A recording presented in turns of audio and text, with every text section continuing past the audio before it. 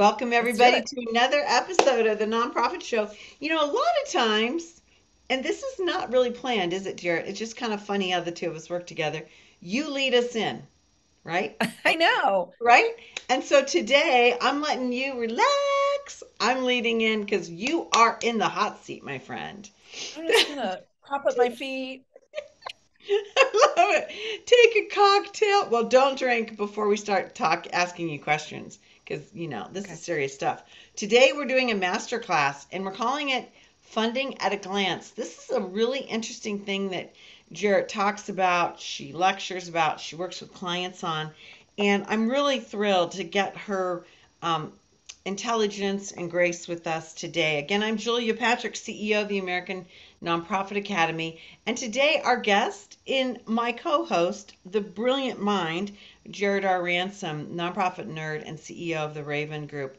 We would not be here, Jarrett and I, if we didn't have these amazing partners, and they include Bloomerang, American Nonprofit Academy, Your Part-Time Controller, Nonprofit Thought Leader, Fundraising Academy at National University, Staffing Boutique, Nonprofit Nerd, the Nonprofit Nerd herself, and Nonprofit Tech Talk. You can find nearly 1,000 episodes of the Nonprofit Show on streaming Can you believe broadcasts. that, No, Julia? I can't. A When I thousand. say it, I'm like, what?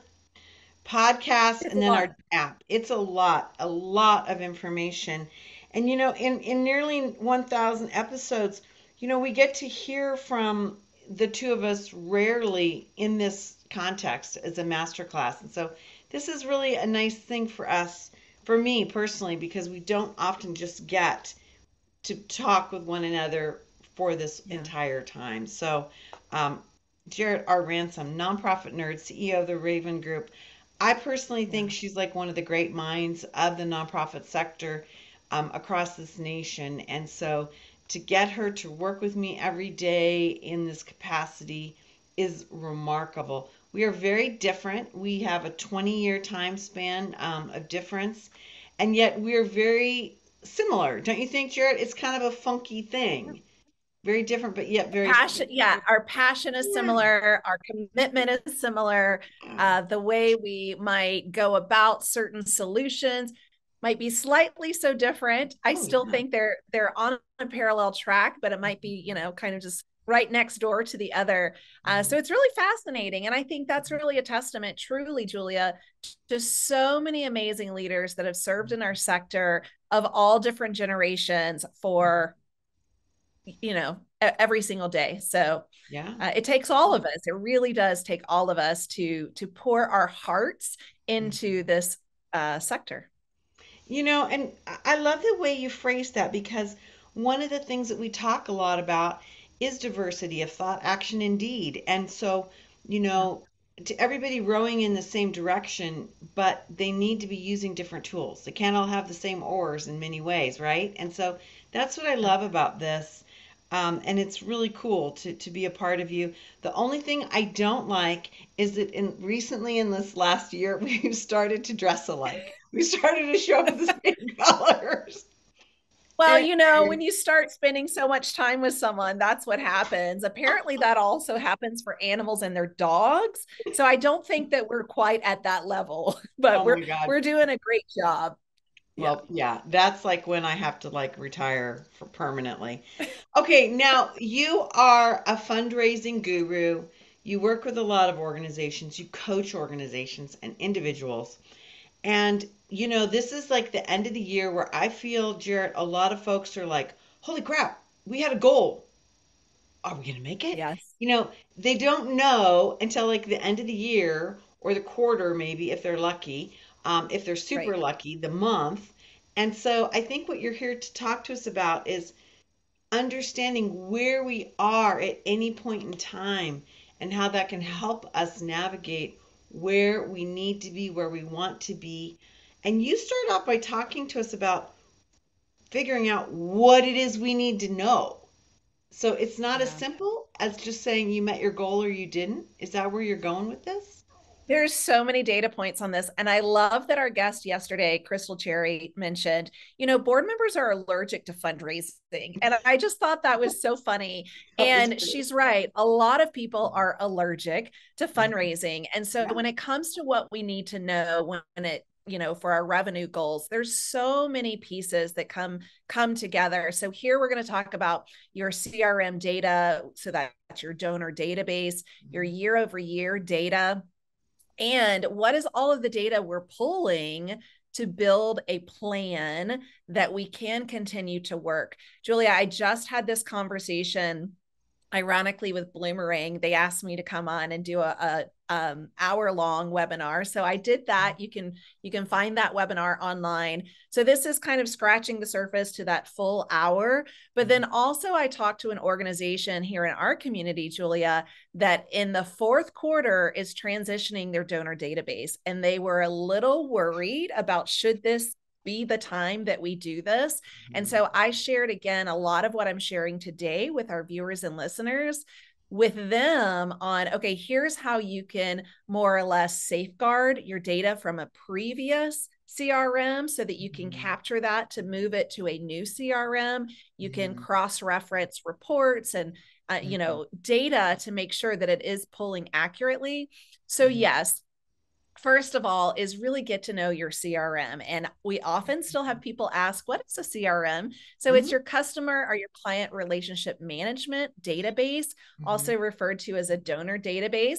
Thank you to Bloomerang. They're a fantastic donor database, one that I actually have my hands in quite a bit. Mhm. And so I'm able to really reference these talking points into that system, but there's so many other systems that you can look at. Knowing your year over year, like where are you this year as opposed to last year, the previous year. And then what I'm really coaching on too, Julia, is because of the pandemic, we used to only go back 3 years. I'm recommending you go back 5 years now, Yeah. like truly go back 5 years in this year Yeah. over year data point to see, are we meeting the mark? Are we missing the mark? Why are we, like what's working, what's not working? And then also really using the data to build that picture, to build your plan, because that data, and we've talked about this in all of our episodes, right? Um, Data is sexy, but you yeah. have to know the data. And if you're an organization like the one I just referenced that is moving your data from one system to the other, you might be really worried about your data integrity. And Mhm. is it accurate? Are you going to have that historical data that you've previously, had to lean on? So there's a lot to think about, Julia, when it comes to funding at a glance. And it's not just your year end goal. It really is like you have to keep your finger on the pulse throughout every single month. Right. So let's go back to that data, because one of the things I find so interesting is that, with the pandemics, and you and I agree on this very early, that, yeah, we had the global health pandemic, COVID, but we also had civil unrest epidemic, an epidemic that really involved wellness and mental health in our societies. We had an economic crisis really that became, something that just really shifted. So a lot of inputs, and now we have these data points that are going to look quite a bit different as we Right. navigate forward. So how do we temper that with, just an asterisk that says, yeah, this was a kooky year, but it's really been a kooky 3 years? I mean, how do we look Yeah. at that and still understand that the data points are part of where we've been and where we need to Yeah. go? I absolutely think you're on to what I coach, right? And it really is around making note of what was that monumental moment that took place. The pandemic, a lot of funds were taken from arts and culture, and I shouldn't say taken, but really shifted Right? truly to the human service, right? Like basic food, clothing, shelter, Yeah. and the extra curricular items that we might think of, like arts and culture, Mhm. although still very critical in our society. we really shifted those funds into higher need segments of our nonprofit to help people survive day to day. So making a note of that. The other note we have coming up, Julia, is a presidential campaign. So Yes. go back to Yes. the last presidential campaign, the one before that. How did that affect Yeah. either positively or negatively your fundraising? What shifted those moments of call to action, right? Yeah. Like what was happening in that time? Yeah. Make a note of that. I always say, like definitely put it in your database, but this is something that I think also should be shared with your board, because if your board's not understanding the ebbs and flow, not just quarter to quarter or year over year, but we're talking 4 years over 4 years. Yeah. There's a lot of different metrics that play a part into how well we're doing. Right. Well, and think about how our service levels have changed because of the pandemics, because of a changing society, because of the digital Right. nature of our society. So we're in a period of transition unlike no other. And so to understand this information, I've got to believe Yeah. is even more important. And so I want to go to the next level of data points that you talk about. And, early on the nonprofit show, man, I'm telling you, like, first couple months, you taught us the Libunt and Scibunt. So refresh our memories on this, and then let's keep going through some of these data points that we need to be looking at all the time, not just the end of the year, is what I'm hearing you say.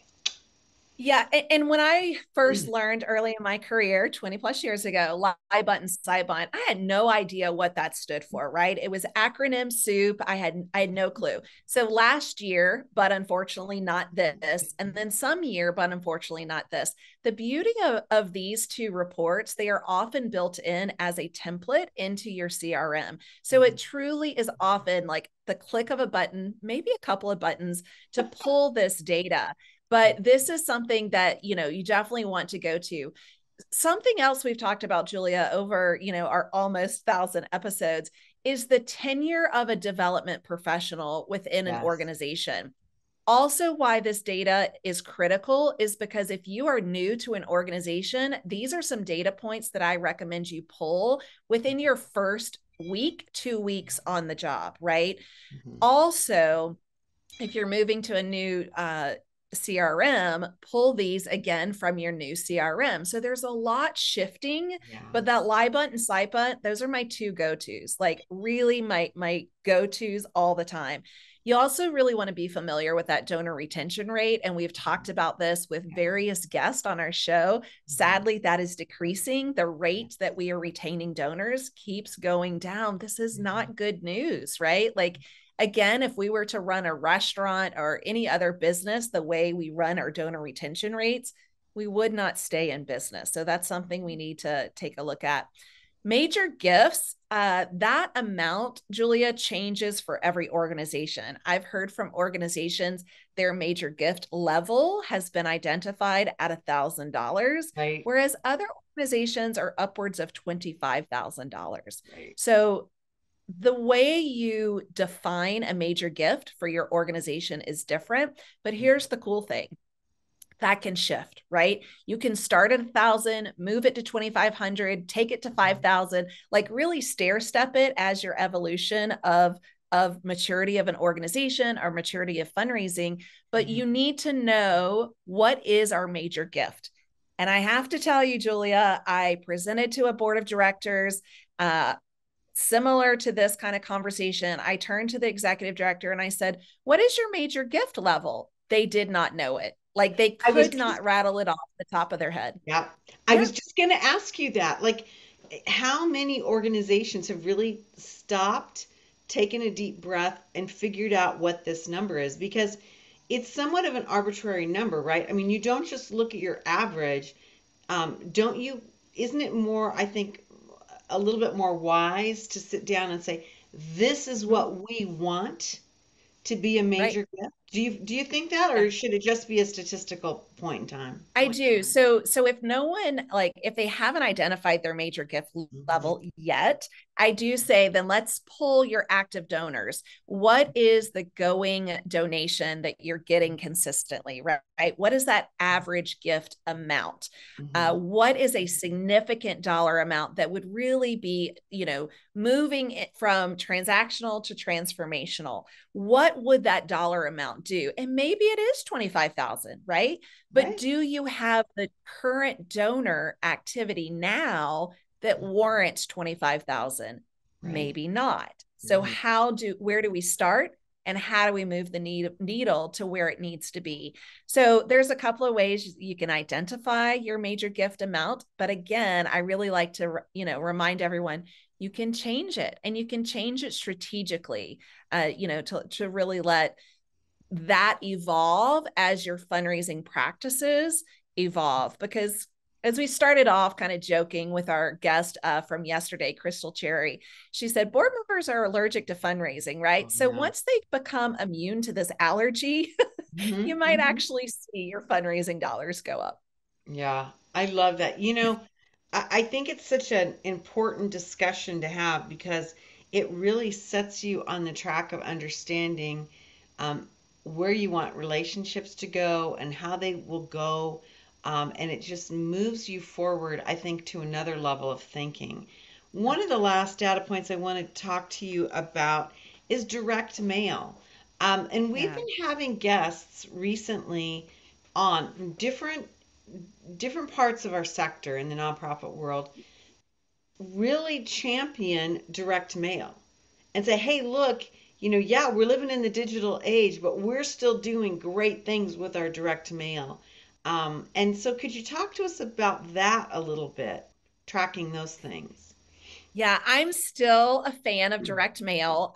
Also, one of the things I like to mention when it comes to this, Julia, is we are all inundated digitally, right? There is so much noise. There's a lot of digital inundation constantly. Yeah. But what we're starting to get less and less of is snail mail, Yeah. right? We are starting to get less and less of snail mail.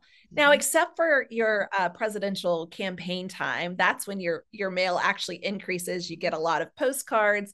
You get a lot of mail during that time that's around the political campaign.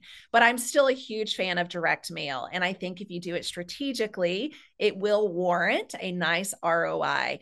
Now, if you're looking to really, raise money from your existing donor base, that's where you're going to see your best ROI. If you're looking to make your direct mail an acquisition campaign, you're looking to gain new supporters, you're Hmm. going to see a lower ROI. But the acquisition campaign of a direct mail appeal is the long game, right? 3, 4, 5 years mailing to those same people to Hmm. acquire their support. But Right. if we're talking, Julia, sending direct mail to your existing donor database, there's some organizations that'll send simply one a year. Right. There's others that send quarterly. Now, Hmm. there's some that in the fourth quarter, they will send four, So Hmm. it really just depends on your organization, but you have to know your data. You have to track what comes back from the mail on this, both digitally, because you point them to online donations, as Right. well as remitting a check in the envelope that you've enclosed. So there's a lot going on with direct mail. Some people absolutely love it and it's a point of their strategy. Other people have let it go by the wayside or only use it sparingly in like a once a year. I think that right now, man, and knowing that we were going to chat, Jarrett, I've really been attuned, and I'm always attuned to this because I think just it's what we do, but I'm really attuned to the number of mail pieces that are coming in.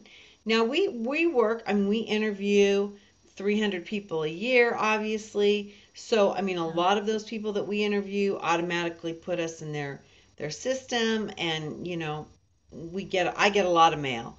Um, but what I am always excited by is, like, I would call it kooky mail, like Mother's Day. Yeah. Sending something for Mother's Day or for Easter or a spring kickoff or Valentine's Day, things that aren't just the normal direct mail, like everybody squeezing in, starting, promotions around Thanksgiving and then Christmas or Hanukkah. I mean, that's where it just is so busy. But looking at something that's different, that Absolutely. literally sticks out of the mailbox, Yeah. and you're like, wow, okay. Because it Yeah. also seems to me that donors have to parse out what they're going to give, during the Q4 and the holidays, or okay, I'm going to give, a little bit here, here, and there. But how many Yeah. solicitations do you get for Mother's Day? Right. Probably Well, not a it lot. depends, right? And I always say for that, it's dependent on your mission. So if you are an Right, organization of that has course. an awareness month, you might want to Yeah. increase your communications, including your direct mail during that month. The other thing I really like to do, and it's not quite direct mail, but it's probably a cousin of direct mail, is anniversary letters. So sending out an anniversary card to your supporters Mm-hmm. in that origin month that they started giving to your organization. It's similar to a birthday card, but often, sadly, we don't know the birth dates of our donors. That seems to still be a really hard piece of data collection. So, Yeah. if your donor database is solid and you feel really good about that data, you can do something similar of a direct mail campaign, but do it as an anniversary card to your Mm-hmm. supporter. And I And you love that. well, those you can do monthly, right? So it's Yeah. not you're sending out to everyone at one Yeah. time. You're going month by month by month. So it's Mm-hmm. a smaller project. Well, and I think it's really it's a wonderful connecting piece, because I think a lot of Yeah. times we give and we just forget, or to talk about that journey that the organization has been on, and what your impact has been over the years is super powerful, because again, as a donor, a lot of times we give and we don't really know what's going to happen, or we don't really know what's being navigated. But to share this and be a part of that, I think it's also healthy for the organization, because I realize that this would be somewhat of a pro forma piece that wouldn't change that much. But I think it Right. forces the organization to say, okay, what is it that we've achieved? Where have we Yeah. moved the needle? What are we doing? As opposed to just wrapping it all up for the year end report. I think it's a healthy thing on both sides, if that makes Yeah, sense. it's a great touch point. And again, like it really works for organizations that are confident in their data, right? If you did a migration and you're like, I'm not sure if this person started to give in 2012 or 2019, like might not be the best strategy for you to employ. But again, you have to know your data.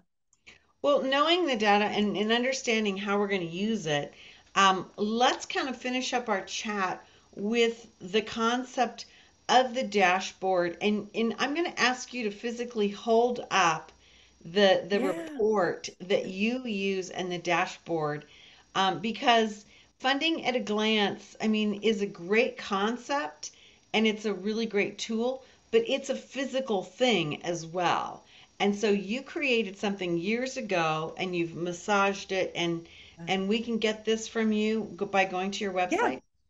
Yeah, so this is just a printed copy of it where it has all of these various data points year over year over year. You'll see this one is showing simply 3 years, but you can pull that out 5 years. You can even Yeah. make it electronically. So yes, I sharing is caring. So if you want this document, let me know. Happy to send that to you. Also shared it with the Bloomerang webinar that I recently did.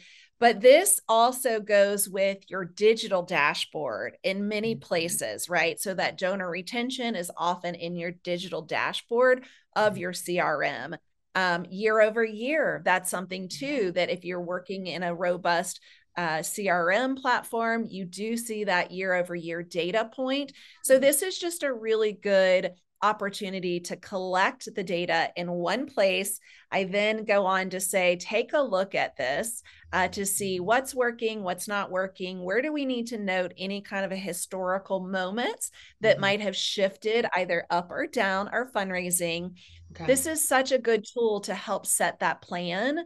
And I always say it can get overwhelming, but if you set 3 goals, right, like from this plan, you say, okay, here's where we need to focus our energy and effort.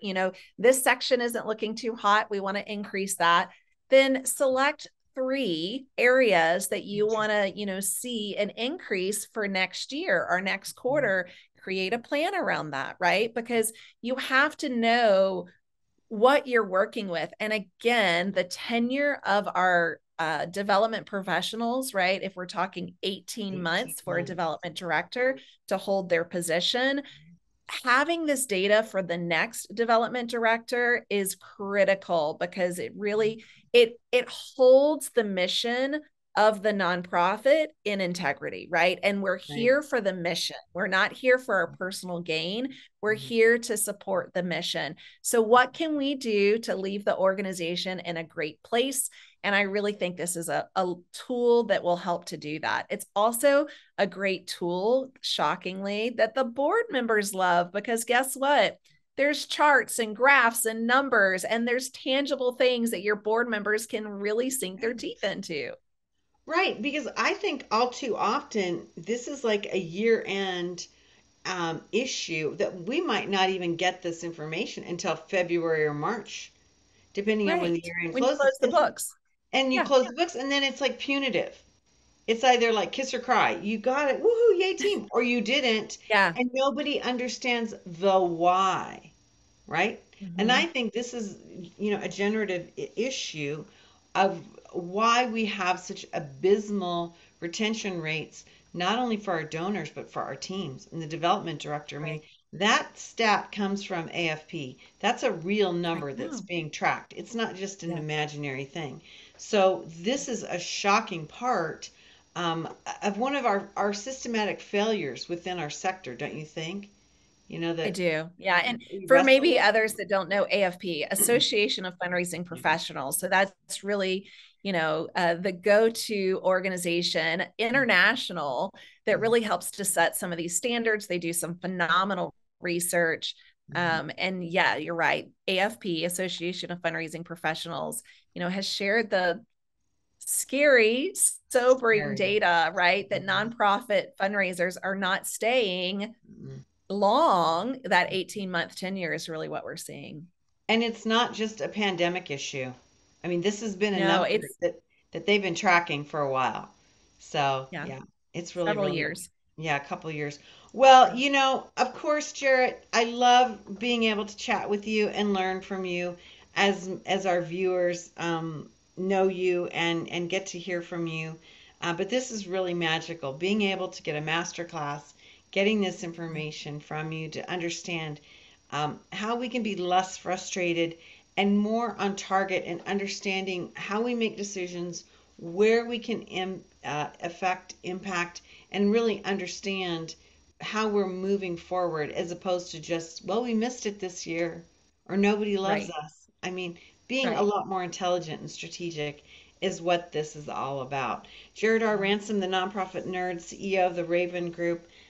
Check out the ravengroup.com, TheRayvanGroup.com, and you can see a lot of these tools that Jarrett has come up with through her wonderful career and I always like to say amazing nerd brain. So Well, thank you. It's fun. There's not many people. I know a few, but there's not many people that will raise their hand and say, I absolutely love to ask for money, right? But I'm one of those people. I absolutely love to ask for yeah, money. I love to take the fear out of fundraising. I love for us to create educational moments and information to move forward because that's what's going to make it a success. exactly. And it's hard, but in many ways it's not that hard when you have a plan and you have a process and you have measurement, right? And I Right. think that's Yeah. I think that's what where you and I are on the same page in that we really, try and promote that. Again, I'm Julia Patrick, CEO of the American Nonprofit Academy. Been joined by Jarrett Ransom. She's been in the hot seat. So she has I'm been so like co-host, hot seat, a little bit of everything today. Again, we are so grateful for the support of our partners, and they include Bloomerang, American Nonprofit Academy, Your Part-Time Controller, Nonprofit Thought Leader, Fundraising Academy at National University, Staffing Boutique, Nonprofit Nerd, and Nonprofit Tech Talk. Again, these are the folks that have been with us for more than 900 episodes, now marching towards 1,000.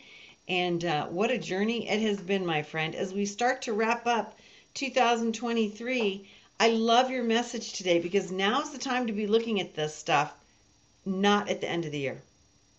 That's right. Well, yeah. Always. I think it's a great tool that you can take a look at every quarter, every month, and really just keep your finger on the pulse. I Thank love you. it. Fundraising at a glance. Hey, everybody. Thank you for joining us on another episode of the Nonprofit Show. As we like to end every episode, we want to remind you to stay well so you can do well. We'll see you back here tomorrow, everyone.